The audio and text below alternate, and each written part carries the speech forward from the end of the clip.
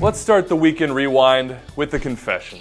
In a past life, I, Andrew Wiebe, was a rivalry week curmudgeon, a straight up grump. It felt like a marketing ploy, manufactured rather than organic. We don't need a week for rivalries, I argued. Let them stand on their own, no scheduling quirks or gimmicks. Well, I was wrong, dead wrong. Rivalry week was awesome. Awesome, undeniably so. It was everything I didn't think it could be, then some. And on that note, let's get the rewind rolling in the Big Apple, where NYCFC and the Red Bulls wrote another chapter in the brief history of the nascent New York City derby.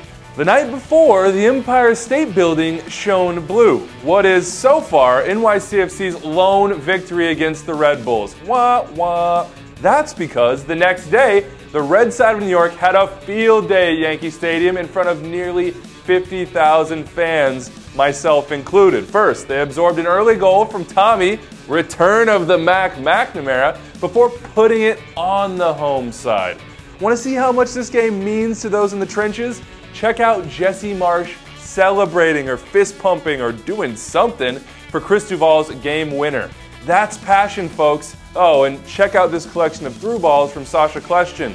More of that, please. And even though NYCFC fans are probably feeling pretty blue this morning, all is not lost.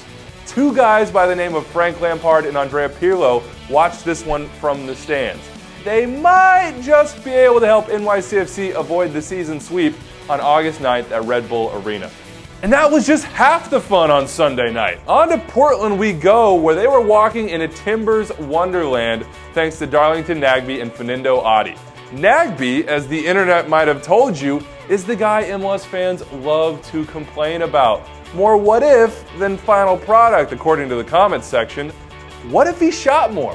What if he was more assertive with the ball at his feet in the final third? Well, what if? Here's your answer. It's the reason why we salivate over Nagbe's potential and complain incessantly when he doesn't do stuff like this consistently. Worth mentioning, he leads MLS in chances created from open play with 39. Just saying. Also, Timber Joey needs to put Fernando Adi through a safety course. I can't be the only one who was praying the Nigerian wouldn't get that chainsaw started. Sweet celebration, but Lumberjack Adi is not. On the Seattle side, that second straight supporter shield is looking like a pipe dream without Oba and Dempsey. Siggy's got some work to do.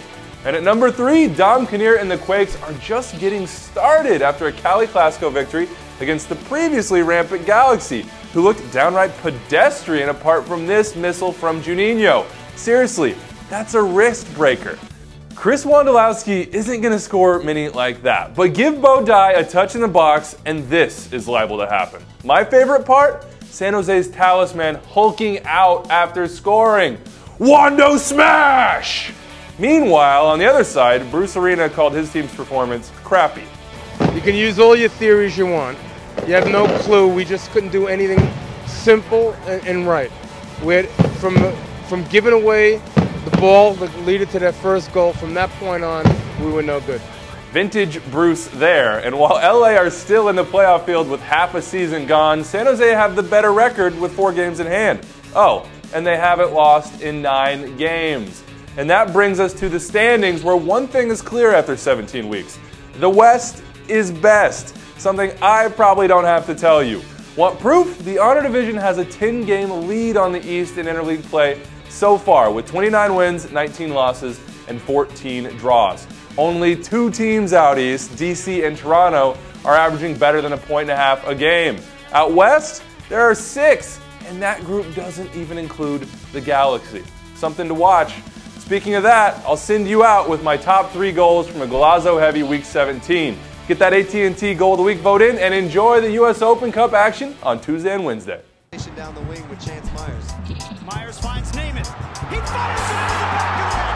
Christian Namath has opened up the match. Sporting Kansas City 1, Colorado Rapids 0. Turning in, chipping it for Sapong. Second ball, and there it is, a goal!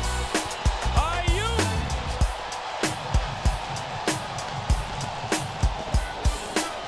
and the Union lead it 1-0. Ball sent into Beckerman, header to the far post, and a goal! Olves Garcia at the far post, plotted the assist.